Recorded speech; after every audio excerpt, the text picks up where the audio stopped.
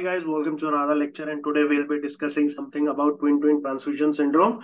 And if you want like, share, and subscribe, please do it right now. And twin transfusion syndrome is usually seen in MCDA pregnancy, monochorionic diamniotic pregnancies. And here, see what happens is there are two criteria that need to be fulfilled. So first one is that the pregnancy should be MCDA. And the second criteria is that one baby, one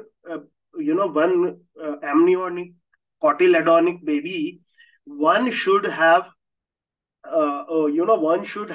polyhydramnios, and the second should have oligohydramnios.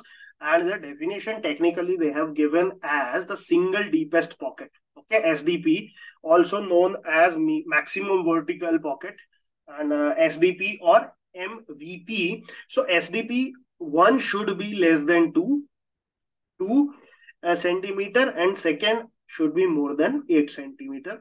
So here, amniotic fluid index is technically not used in the guideline of SMFM guidelines. What are SMFM? That is Society of Maternal and Fetal Medicine.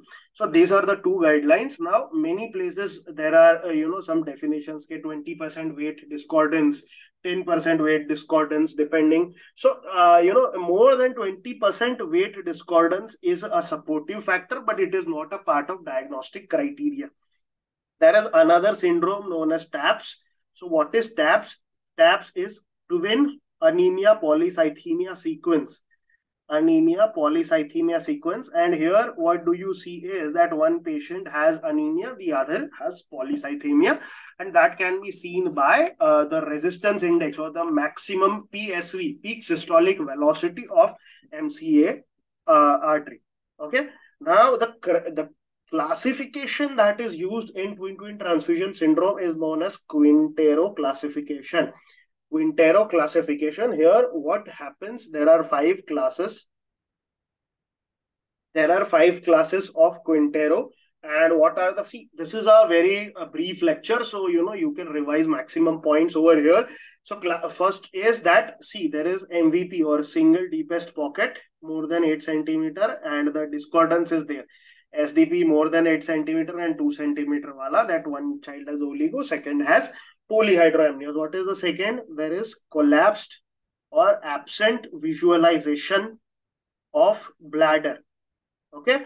Why? There is hypovolemia, so there is no formation of urine, so the collapsed bladder can be seen.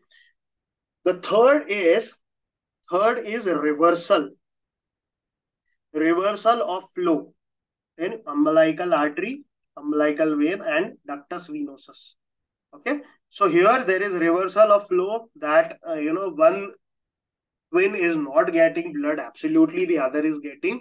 So there is reversal of flow. 4 is fetal hydrops. There is hydrops fetalis, fetal hydrops. And 5th is death of one or more twin. Death of one or both of the children. Okay. So this is the Quintero staging. How do we treat? So according to this Quintero staging only, we will be understanding that how do we treat. So the stage 1, wait and watch. Wait and watch. Stage 2, 3, 4. The ideal treatment is laser photocoags. You burn the connection between the two twins so that, the mismatch does not occur. And the second or the less preferred technique is amnioreduction. And stage 5, that one child has died or both of them has died. So prognosis should be explained, because there are very high chances in the surviving child that the child might have cystic encephalomalacia, brain damage, or other complications also. See, usually the child who is polycythemic dies, so anemic child also survives. So the child that survives also might have complications. So you have to make them understand the prognosis of the condition of the surviving child.